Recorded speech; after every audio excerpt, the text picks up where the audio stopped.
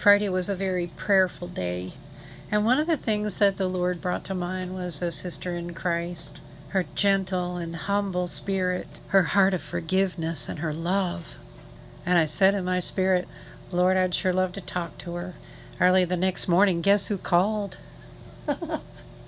We began talking and sharing and praising Him.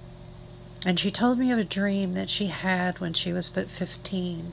I know why the Lord placed each other on our hearts.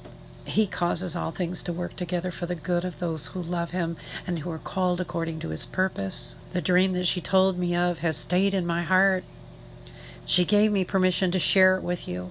She was walking down a familiar road and saw a house. It was a house belonging to someone she used to know. Someone remarked, "Who will go into that house and get those people? Who will save them and bring them out?" No one wanted to go in there. But my sister said, "I'll go." And she went in. And when she went in, she saw that there were snakes everywhere. They were coiled up and they were hissing. They were on the table. They were on the floors. They were on the furniture. And they struck at her and they bit her. And she flung her arms. She felt the pain, but she looked at her arms and there were no marks. She was not harmed by them. And when she came out of that house, she says, I got them all out." She said there was one woman in there who was so mean and ugly, hurling insults and so unkind. She turned her back to my sister and she was walking out, but as she was walking out, my sister saw her spirit inside her. And her spirit inside her said, "Please help me. Please help me." That was the end of her dream. The Lord has placed each of us on this earth for a purpose. He brought each of us here for His glory, not our own. We are here to grow in the grace and knowledge of our Lord Jesus Christ. We are here to do the Father's will. We are here to love Him with all of our heart and soul and mind and strength. We are here to love others as ourselves. We are here for such a time as this.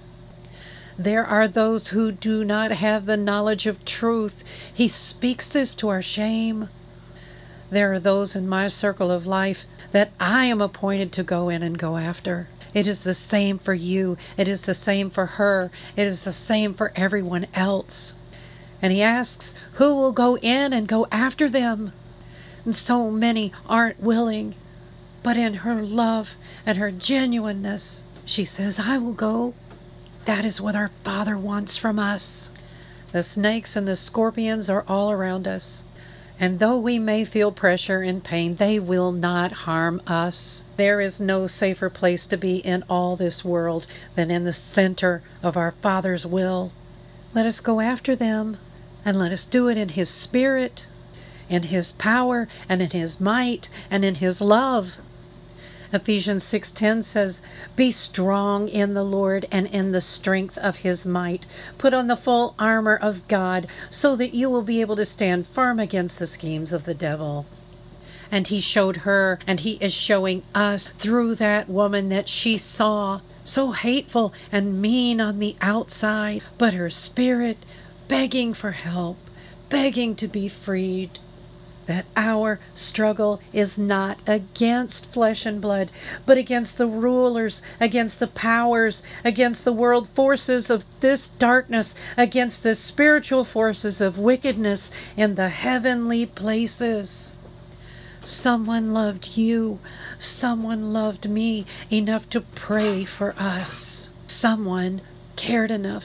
Someone loved us enough to go after us. Jesus is coming. The harvest is now. The harvest for us will go on until He takes us. Whether we go to meet Him in the clouds or taste death here on earth, we do the work He has given us until we are called home. We are busy about the Father's will, not busy about our will in the Father's name. Matthew 25:45.